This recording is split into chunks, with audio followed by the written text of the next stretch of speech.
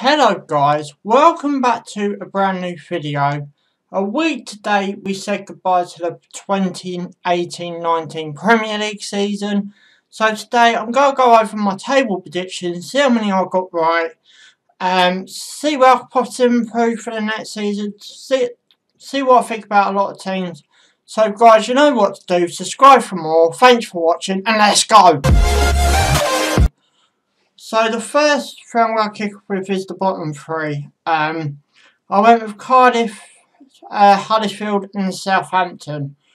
I did get 2 out of 3 right, but in the wrong positions. Cardiff finished in 18th and Huddersfield finished bottom. You can see how many points they finished up on the screening. Huddersfield finished on 16th. I think they really did have a disappointing season. But I think a big mistake was getting rid of Tom Ince in the summer window and not finding a replacement for Tom Ince. As I've said, I went with Cardiff in 20th place, who did finish in 18th. 34 points, nearly reached safety, nearly put Brighton in there. But didn't quite work out that way. Who knows what happened if that plane crash didn't happen with Salah on it? Then we could be looking at a different story altogether. That was a very unfortunate news, but we did have some more as well. And I'll talk about that as we get further on in this video. Right, so now we go up to 17th to 10th. 17th I went with Fulham, who did go down, who spent over 100 million in the transfer windows and still couldn't stay up. So, you know, that's where you really do have to look at this game and think, do you think money's the way forward? You know, and that proves that if you spend too much, it ain't going to work. If you spend too little, you know, you're struggling to survive anyway. In 16th, I went with Wolves. Wolves had a brilliant season. I think they qualify for Europe now because City won the FA Cup today as I'm recording this.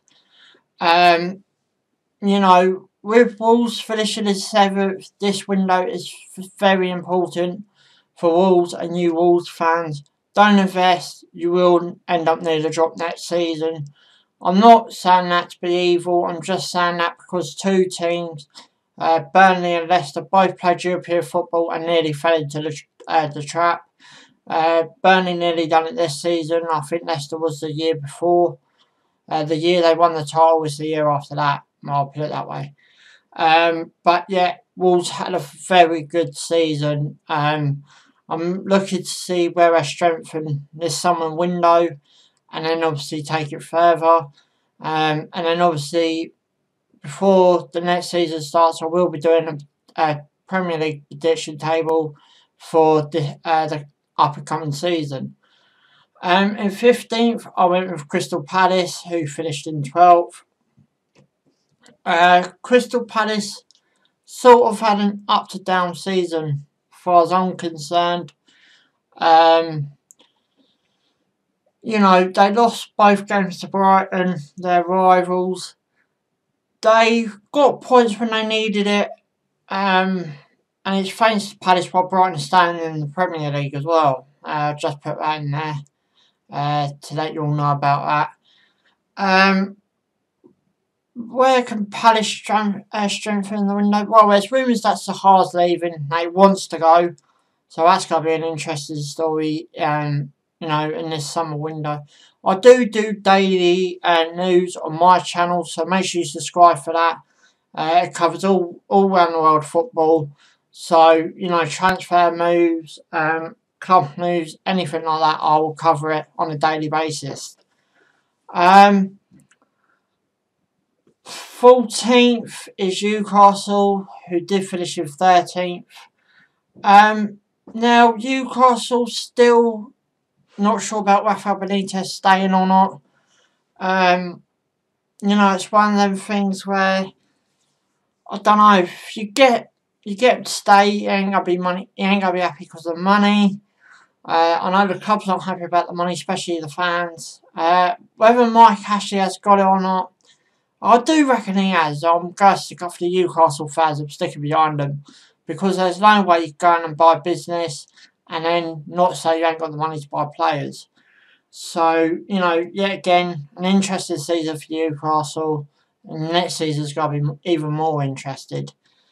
In 13th, I went with Brighton & Albion, who nearly did fall in the trapdoor. He finished in 17th with 36 points. Brighton stayed up by 2 points in the season, sorry. But Brighton do need to strengthen a lot in this window.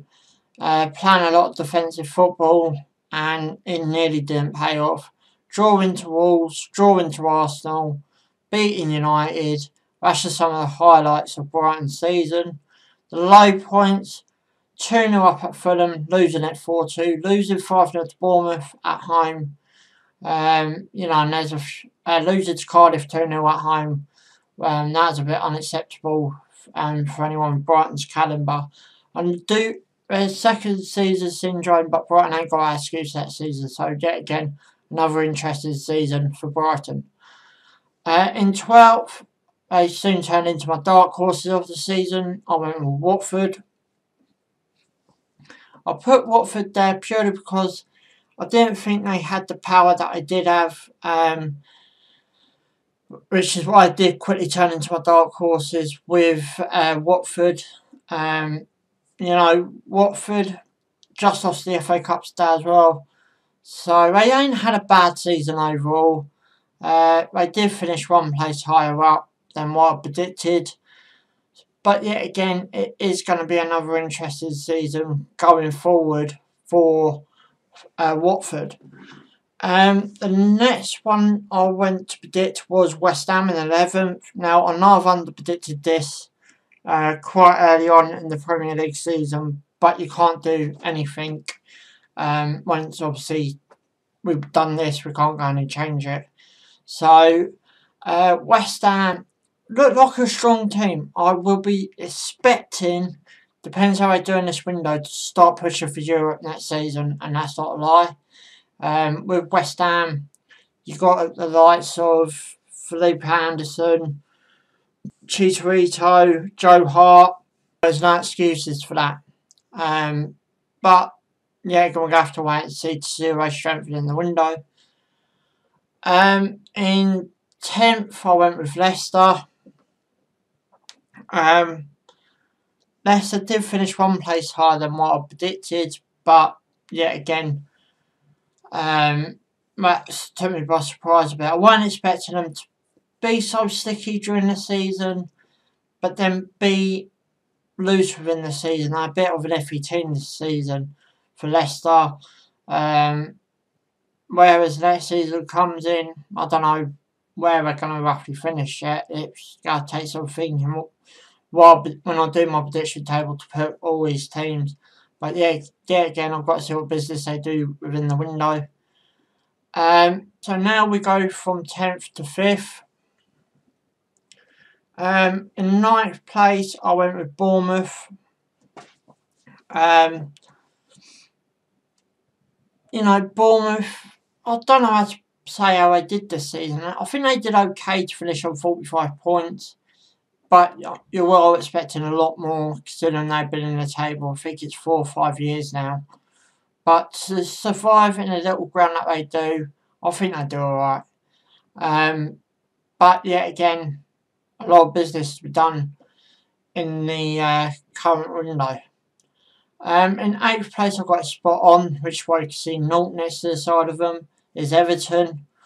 Sigurdsson had a brilliant season. Richie Arneson, Theo Wilcott, they're just some of the key names, had a brilliant season.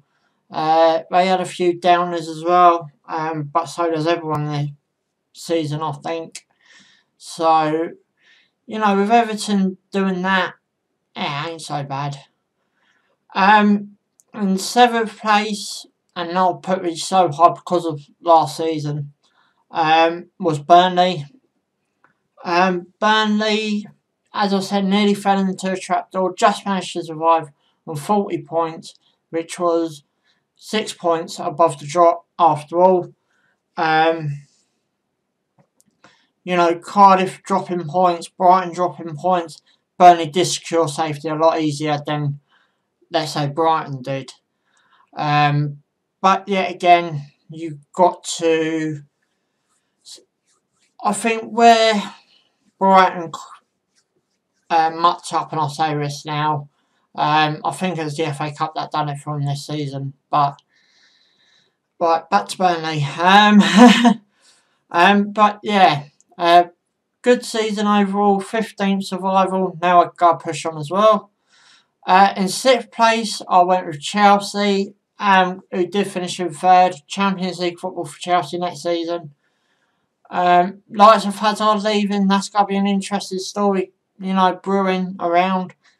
But yeah, that's going to be another interesting story. To see where they're going to strengthen and to see where they finish up next season. In 5th place, I went with Tottenham. Now, Tottenham did finish their Champions League places thanks to Arsenal, thanks to United. Not picking up points when they should have done. Yeah, again, Tottenham got a new ground to settle into. So I'm expecting a lot more of them next season. But yeah, again, do I strengthen the window or do I stick with the same squad they got? Let's not forget they bought a player in the window for 2 years. In 4th place, I went with Arsenal, who did finish in 5th place. Europa League football for Arsenal next season. Unless they can win the Europa League against Chelsea. That's going to be an interesting game overall. I'm finding it. I'm interested to see what they do if Chelsea win the Europa League to, because that way they qualify for it twice. So I'm interested to see what they're going to do with that if that does happen. But Arsenal, bad season away from home, really bad season away from home. At home they weren't too bad until they lost to Crystal Palace, and it's downhill pretty much from there. So, I'm expecting Arsenal to really do a lot of transfers this year, get a lot of players in and throw a lot out. That's going to be another interesting story as this transfer window goes along. In 3rd place, I went with Man United. Jose Mourinho got the sack halfway through the season. Likes of Man United having to, change their manager. Ole Gunnar Solskjaer won 9 games in a row, and then he went downhill. To finish with 66 points in 6th place. That's a bad season for United and overall, even though they won that 9 games. In 2nd place, I went with Liverpool. Yeah, again, got it spot on. With Liverpool, deserves to win the title overall, I personally do think. But it unfortunately was not to be. And in 1st place, I went with City. Dead on. Excellent season. Just on the treble. The League Cup, Premier League and the FA Cup. But Manchester City had a brilliant season. Where they're going to strengthen this window.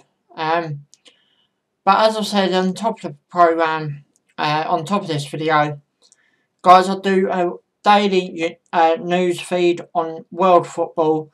So guys, you know what to do. Give us a big fat thumbs up if you enjoy it. Subscribe for more. Thanks for watching.